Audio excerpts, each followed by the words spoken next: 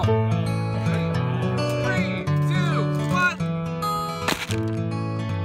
Oh, wow. Hey there folks, Mr. G back here with another educational video. This time we are finally getting to talking about triangles. We've been doing trig now for a couple of weeks. Now we're going to be really starting to focus on some triangles. Before we start, I want to go over a couple key rules and features that all triangles have. The first rule here is that the sum of all angles needs to be equal to 180 degrees. That's just the definition for triangles. The next one here, a bigger angle means that the opposite side needs to be larger. Let me show you that with an example here. If we have a small angle, say on our triangle on the left here, that means that the side across from it has to be small. Whereas if we have a large angle here, that means the side across from it needs to be bigger. This is true for all triangles, and the bigger the angle means the bigger the side across from it. If, for instance, this angle here is smaller, then the side across from it needs to be smaller than this side over here. So if this angle up top is smaller than this angle over here, then the side across from it, in green, needs to be smaller than the side over here in blue. Lastly, one side can't be bigger than the sum of the other two sides. So if we had a triangle with side length of 12, 5, and 5, and were to try and draw it, let's say we drew our one side over here, and we thought, oh, maybe I can connect these two sides with like 5 and 5. Notice, even if we were to tilt the sides fully downwards, even if we were to take these two sides and move them directly in line with our length of 12, they still wouldn't reach each other. So if one side is larger than the sum of the other two sides, they can't touch and form a triangle. Now that we've talked about that, let's see how we would do some of the stuff that you did back in grade 10. So our first example here is for solving a triangle. When it says to solve the triangle, that means we solve for all the sides and all the angles we don't have. So by the end, we should know all three angles, all three sides. In this particular question, we're given two angles, angle C and angle A, and one side, side B. Now the way that this works is the angle and the side across from it get the same letter. Uppercase means the angle, lowercase means the side. So if we wanted to draw this, let's start by drawing our angle 90 degrees. Next, we can draw our angle of 30 degrees. So let's do that.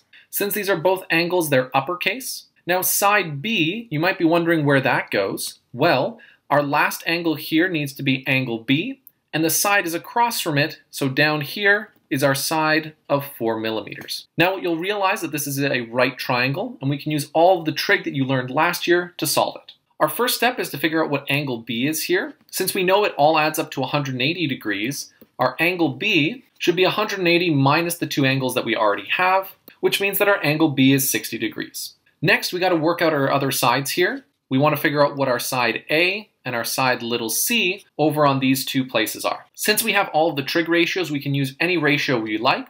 I'm going to use cosine. So if I start with this angle right here of 30 degrees, and I want to use cosine, the cosine of our angle 30 degrees is equal to our adjacent over our hypotenuse, which in our letters here is going to be B over C. Now we know what the cosine of 30 degrees is. If you remember from last time, this is one of our special angles. So this is equal to root 3 over 2. We know that B is equal to 4, and we're trying to solve for C. Once you have this, we can do a little bit of rearranging. Multiply both sides by C, multiply both sides by 2, divide both sides by root 3, and then we can rationalize this to get our final answer. Finally, we need to solve for our side A in this case. For this one, I'm going to use tangent, and I'll stick with 30 degrees this time. When we're doing tangent, it's always opposite over adjacent, which in this case is A over B. Tan of 30 degrees is one of our special angles again, so we know this is exactly 1 over root 3, which will be equal to A over 4. Multiply both sides by 4 to isolate for A, and we get our answer right there. And we have solved our triangle. We started with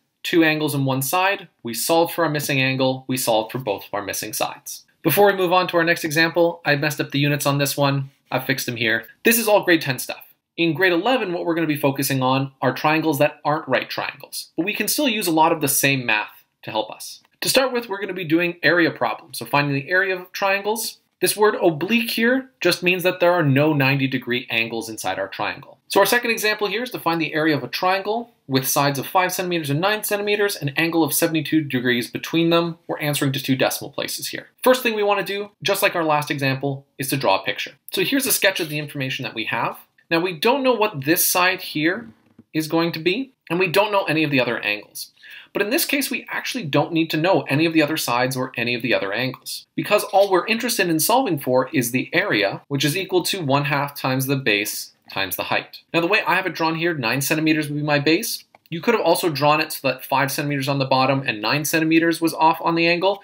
You'll still get the same answer. So right now, we already know what the base is, but we still don't know what the height is. The way that we would find the height, and the height of a triangle in general, is from our top point, we draw a line straight down until it touches our base, and this will make an angle of 90 degrees. Which means that though this triangle is not a right triangle, we can make a right triangle on the inside and use that to solve for our height. So here's a version of the triangle we're going to be using to solve for our height. Note this side right here is not equal to 9 centimeters. This whole side is, but not this smaller one. We actually don't know how long it's going to be. In this case, we know the hypotenuse and the opposite side, so the ratio we're going to have to use is sine. Sine is opposite over hypotenuse, which is h over 5 in this case. If we multiply both sides by 5, we can solve for the height, which if we plug into our calculator, we get an answer of this many centimeters. Now I'm keeping some extra decimal places here, just to make sure that we don't have any rounding errors. Now that we have our height here, we can plug it back into our area formula and get our answer, which is this right here, rounded to 2 decimal places. That's the end of our first video here. If you want to try a bit of homework before watching the second one, here's what I would recommend. So try out those questions if you'd like, or watch the next video and then you can do all the homework at the same time. See you then.